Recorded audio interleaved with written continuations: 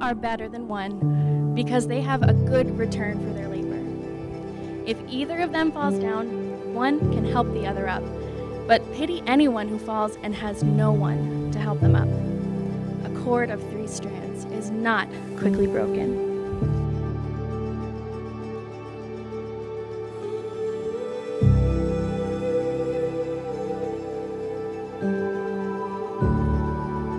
Ryan and Sam, as most of you know, have been dating about 8 years. And I honestly can't remember when Ryan wasn't part of the family and we didn't consider him part of the family. He just absolutely fits in like the glove. And Mark and Kathy, you raised a heck of a kid. I really mean that. And we are just so happy that Samantha has him for a husband.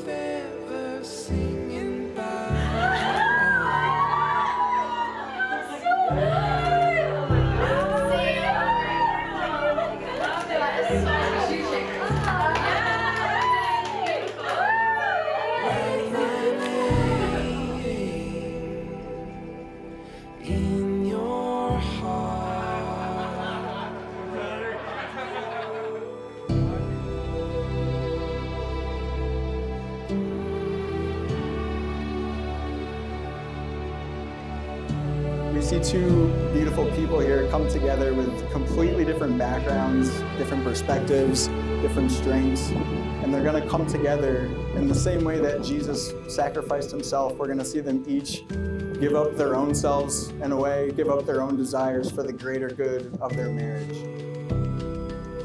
My prayer for you guys is that God would be that centerpiece in your relationship.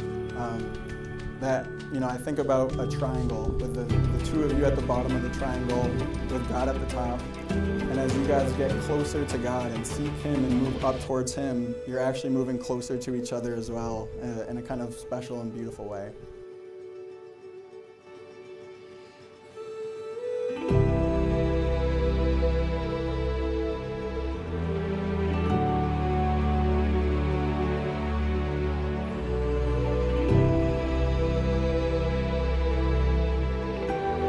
Who presents this woman to be married to this man? Her mother and I do.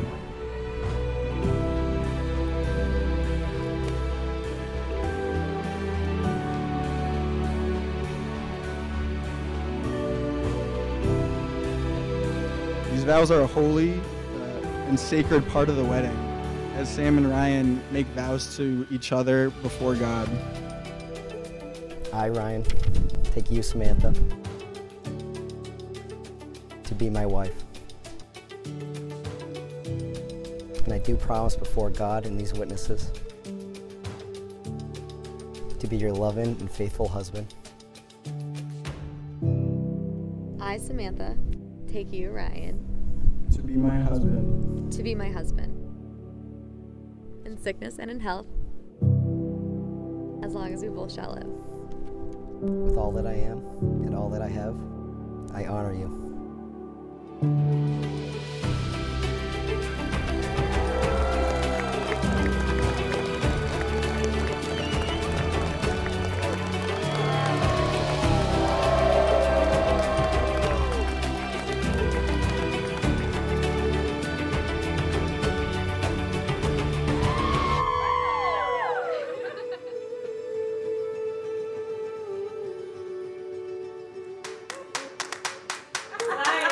I feel the high tide shift, it's time to move the hip. I feel the cold, cold water dancing on my lips. I feel the beat deep down, it's moving me around. I'm gonna dance forever till I hear the sound. I gotta.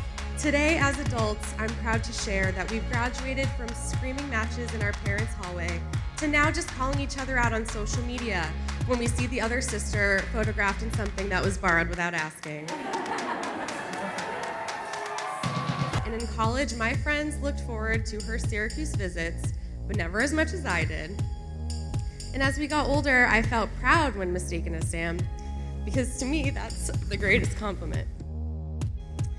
We've shared the best moments together: graduations, engagements, weddings, babies, and standing by her today, which was the greatest honor and privilege. I'm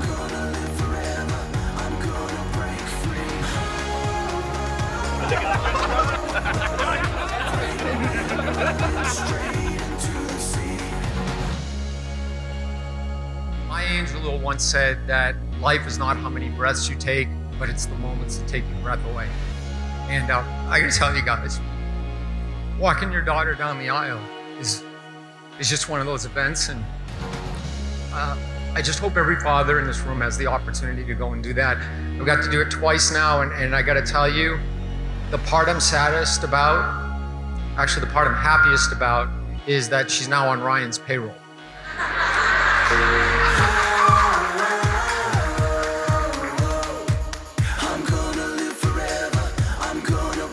Ryan and Sam, I wish you guys the absolute best. May your marriage include plenty of break and bake cookies and dirty martinis. And I'd like everybody to raise a glass and join me in a toast for Ryan and Sam.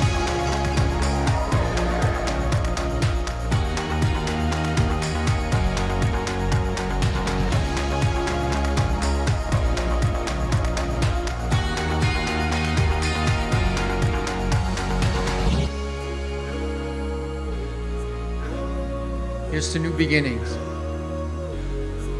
And may your marriage exceed all of your wildest hopes and dreams. May it be filled with happiness and love and laughter and joy. All right, here's to my son-in-law Ryan and my daughter Samantha. Congratulations.